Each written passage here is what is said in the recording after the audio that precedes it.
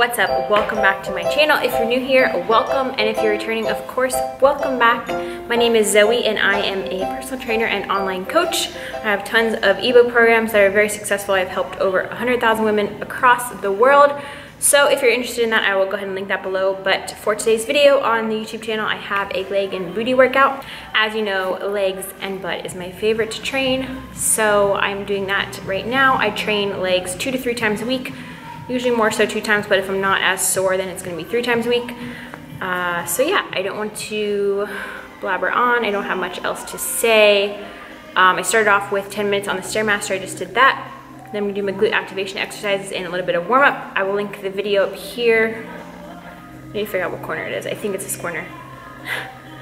I filmed my entire leg day warm up, so go ahead and check that out if you're interested in what exactly I do.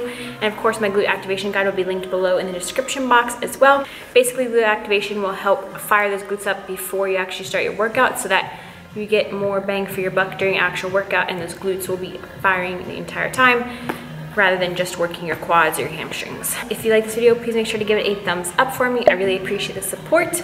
Also, don't forget to subscribe if you're not already. Make sure that your bell icon is clicked on so that you're notified every time I post a new video. I've been aiming for 3 times weekly uploads. So if you guys are enjoying the content that I've been putting out. And last but not least, please don't forget to follow me on my other social media channels, Instagram, Snapchat, and Twitter. Come say hi.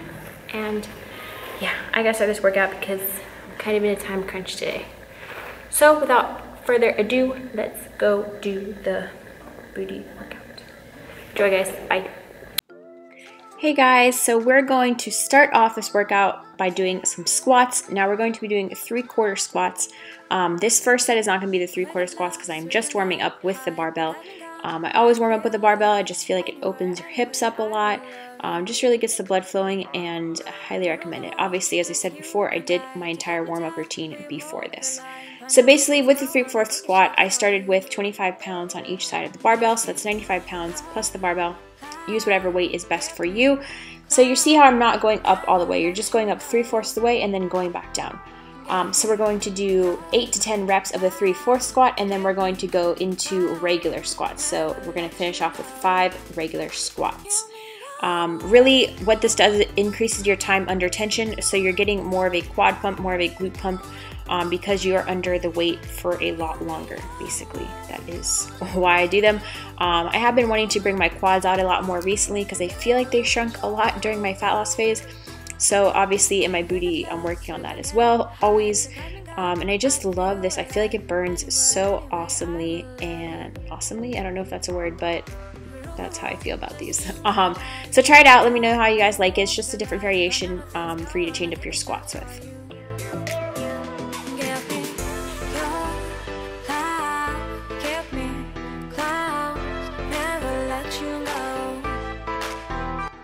Alright, for this next superset, we're going to be doing elevated. Well, basically we're elevated because I'm using a kettlebell. If you're not using, I'm actually using a dumbbell, I'm sorry.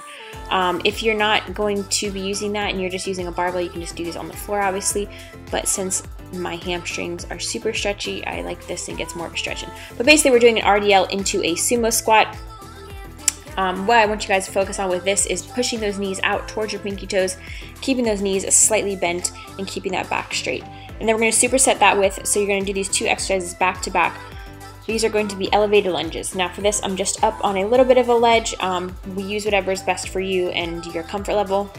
And we're going to be doing 8 to 10 reps on each side. I want you to focus on pushing through with that heel, keeping the back straight, and just really concentrating when you're doing this to make sure you get the full effect. I want you to concentrate on thinking about your butt getting worked, thinking about those quads and hams getting worked, and this should burn a lot.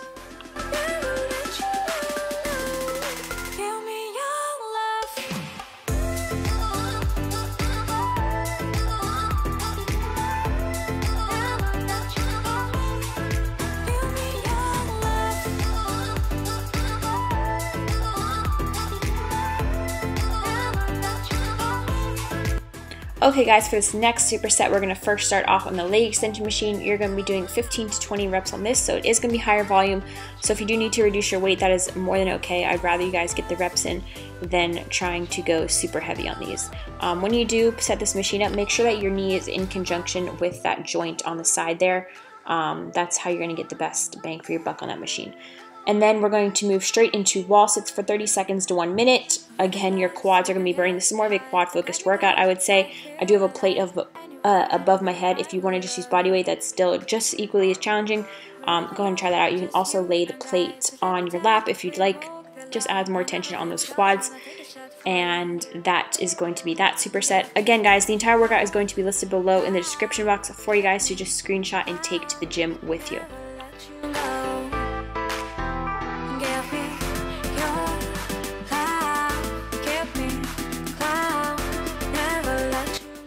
Alright guys, for this last and final superset, we are going to be doing duck walks, or waddles. I call them a variety of things. But basically, you're just going to be in that static squat position for the entire time, taking those little tiny wide steps. I do have a weighted plate in my hand. You can also use just body weight if you prefer. And then we're going to finish off with a complex. We're going to be doing walking lunges. This is just with body weight, and then some jumping and squats as well. It's kind of just make up your own. It just burns a lot, and I just like to get that extra burn in at the end of the workout and just burn everything out since this is the last superset. Alright guys, that's going to finish off this video. I hope you guys liked it. Please make sure to give it a thumbs up and subscribe if you enjoyed. I love you guys, and I'll see you next time. Bye.